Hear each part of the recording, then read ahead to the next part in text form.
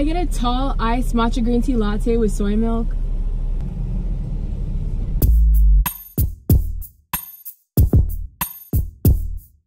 Hi guys, so as you can tell, I'm back again with yet another video, and today's video is super exciting. I'm finally filming a high school advice video. I remember being in middle school looking at these videos and just watching them because I was so excited to go into high school, and it was like this mysterious place that I was going to be spending 4 years of my life at, and I just wanted to know everyone's experience. So now that I've graduated, I graduated in May. It is now July. I feel like I've had time to process things. I feel like being out of high school now gives me a better perspective to film this video. That's why I waited until I graduated. So obviously high school is 4 years long, and I don't want to compile all of it into one video because you mature a lot and the advice is just different. So I'm going to do an underclassmen video and then an upperclassmen. So freshman, sophomore is going to be what this video is about. So I have advice for 3 different sections of life.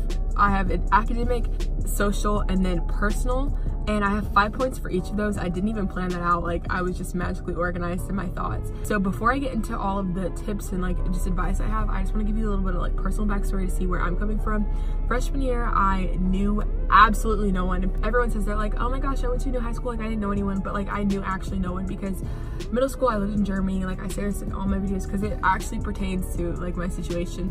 And I moved back to Texas, and I moved to a different part of Texas, so I didn't know anyone when I was going to school, and everyone just kind of thought I was from the other school across towns. There were different middle schools that fed into my high school, so they're oh, if I don't know her, she's probably just from XYZ school or from this school. And it was kind of hard to make friends that way because people already clicked out, have an idea of what high school is going to be like, and you're oh, it's going to be the movies, there's going to be different cliques, there's going to be parties and stuff like that, and games. And honestly, that's true in some senses, but it's not, that's not how it is. High school is very real. There's real people involved.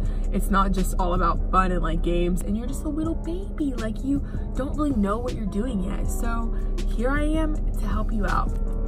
I'm gonna start off with academics because you're in high school for your academics. Let's be honest, social life and all that is important, but you're in high school for academics. High school is literally just preparation for college, if we're gonna be frank. My first point is take honors classes, even if you don't feel you're smart enough to do it, or you don't want to, you just don't even want to push yourself.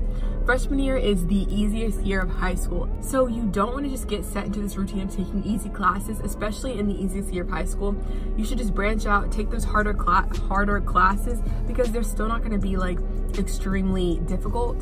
The classes that are available to freshmen, pre-AP, and I guess there's a couple AP classes that you can take as a freshman, they're not going to be as challenging as the ones you're going to have to take when you're older. They're a sophomore, junior, or senior, but yet they have the same extra weighting. So taking those honors classes or pre-AP, AP, whatever you want to say, while you're a freshman will not only prepare you for those AP classes that you're going to take when you get older, but it's going to boost your GPA. You want to start off at a really nice high point, so when you do start slipping up, because it's going to happen as you get older and your classes get harder and stuff, that you're not going to just automatically drop and become last in your class. To my next point, which is get some good study habits, get a routine.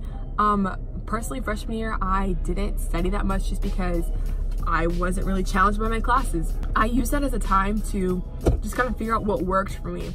It's kind of deciding if you want to use Quizlet or if you want to use real flashcards, or listening to audio helps you, or making visual one-pagers helps you with a lot of colors and stuff like that. It's easy to get wrapped up in high school life and just want to get involved in social stuff, but you need to get a routine that involves school and getting your schoolwork done first, because your routine is only going to get worse throughout high school, I swear. And you don't want to find good study habits that work for you second semester senior year when you could have been implementing those from the beginning of freshman year. That leads me to my third point, which is communicate with your teachers and just those around you. And I say learn how to do that freshman year, even though rec letters and stuff won't come until later. You're gonna need advice and just tips, and you're gonna need help throughout high school. You don't need a teacher to be your best friend. You need to learn how to talk to your teachers, even if it's just for academics. What you learn freshman year needs to go into your long-term memory. It's gonna be the basis of not only the rest of your high school classes, but it's gonna be the stuff that is centered most on standardized testing the SAT and ACT. So if you don't understand those basic concepts freshman year, it's just gonna get worse for you.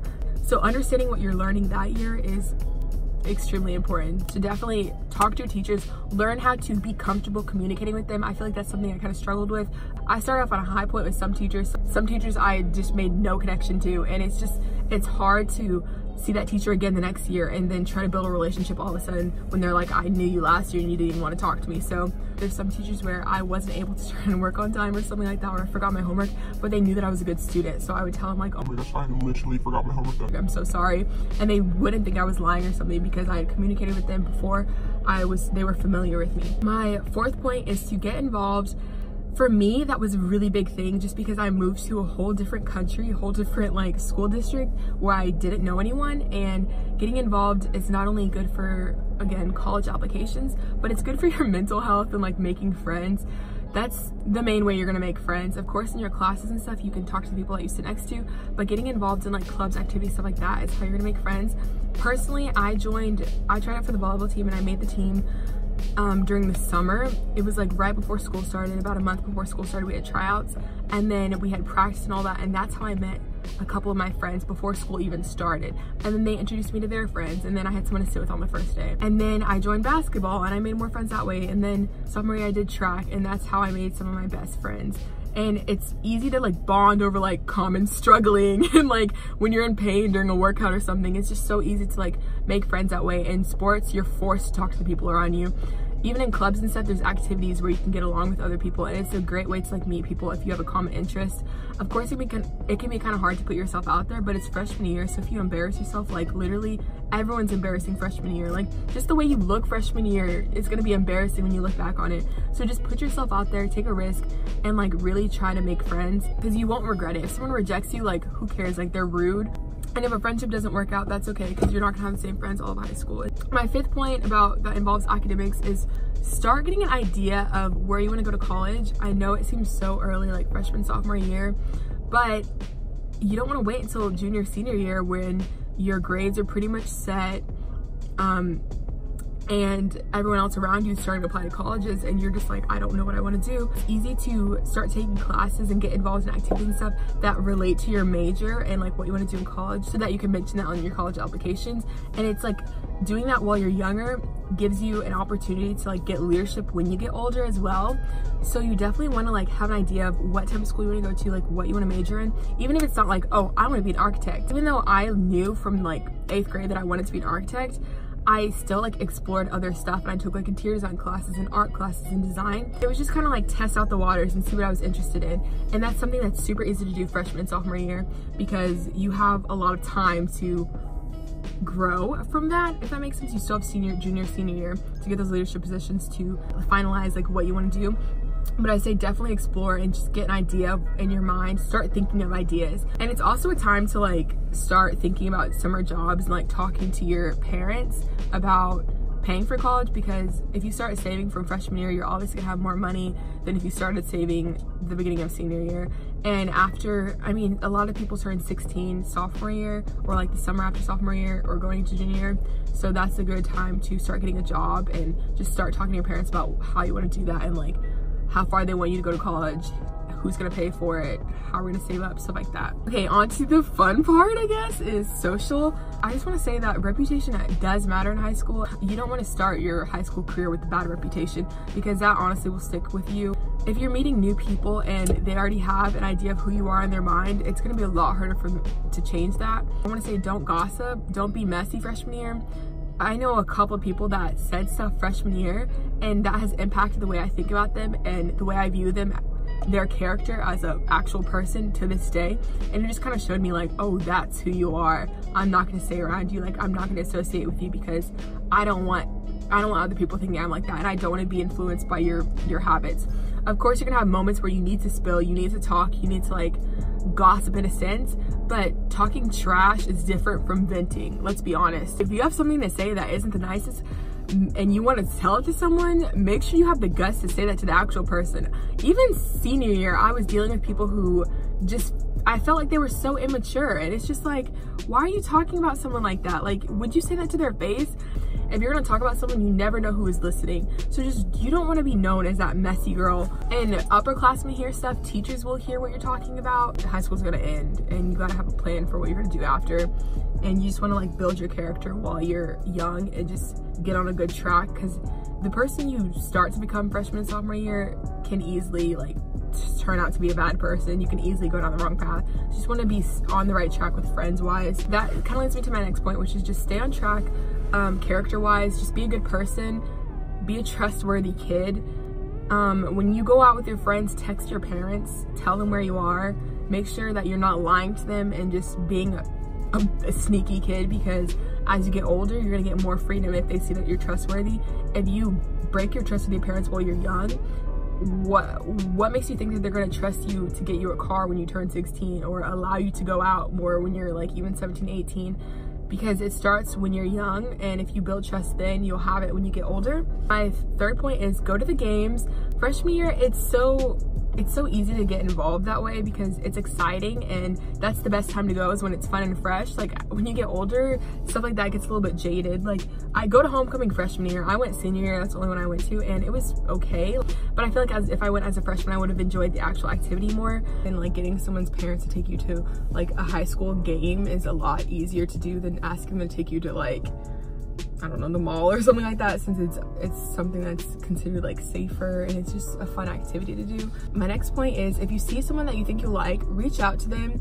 You don't want to meet your people senior year. Like that happened a lot with me, is like I met people that I really clicked with like later on in high school, and it just kind of sucked because it's like, where were you all of high school? Like you could have made this experience so much better. So if you see someone who like dresses cool, like compliment them. If you like see someone in your class that you really just vibe with, reach out to them. And waiting until like you're older to finally click with people just kind of sucks, because you missed out on so many memories that could have been made if you had reached out to that person earlier.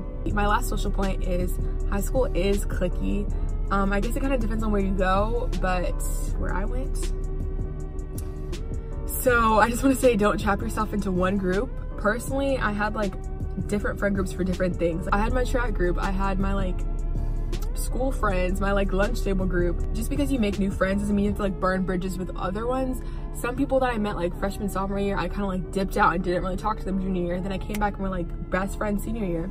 Just because you don't like constantly connect with people doesn't mean you have to burn bridges, because you're definitely gonna have to go back to them for help. You may have a group project with them, you may like miss them later on. Like my sophomore year was super turbulent and I just didn't get discouraged. Like I kept like putting myself out there, and I made so many friends. Second semester sophomore year, when I finally like got rid of like toxic people come into your life for a reason. I don't regret any of the friendships I had. I would say don't burn bridges unless it's absolutely necessary. Like freshman year, sophomore year, I definitely burned some bridges, but that was necessary because it was damaging my character and the person who I wanted to become. In general, try to keep it open. Try to just be open as a person. When you meet new people, go into it with a good, clean mindset. Don't go into it with wanting something from them. If you only want to be friends with someone because of their status, or you only want to be friends with them because they can get you free concert tickets, like that's kind of messed up. So just be honest in your friendships and be a true friend. Don't burn bridges when friendships don't go well. That leads me to my last section, which is personal advice. I just want to say, be nice to your parents, because you're gonna miss them so much. Even as you get older, you just realize like how much they do for you. And freshman year, it feels like, oh my god, you're like limiting me. Like I just want to go out. Like Sally's mom wants her to go out. they're trying to do their best and protect you. You have parents for a reason, so just be nice to them. My second point is, if you have older siblings and friends, ask them for advice. They know what teachers are better. They know how to study for certain tests. They may even have like extra work to help you like review. They may have study guides already prepared for you. It's good to have people that are older than you to just kind of share that experience with and like guide you. My third point is, it's okay to experiment. Get out there, do new things, meet new people, push yourself, try new things, because it's an easy time to experiment. You're still finding yourself. It's still early in high school. If you want to change yourself senior year, that's cool too, but it's a lot easier to just experiment freshman and sophomore year, so you can really find like where you fit in and find like what you're good at. You're gonna need to like push your boundaries when you're going to new clubs and joining sports and stuff like that. You're not gonna want to try out for that same team when you're a senior. You're gonna be a lot older at that point, and people are gonna be like set in their ways, and it's a lot easier to like get better at stuff when you're younger. But don't do things that like truly upset you. Like if you really don't want to join a sports team, don't do it. Like you don't have to.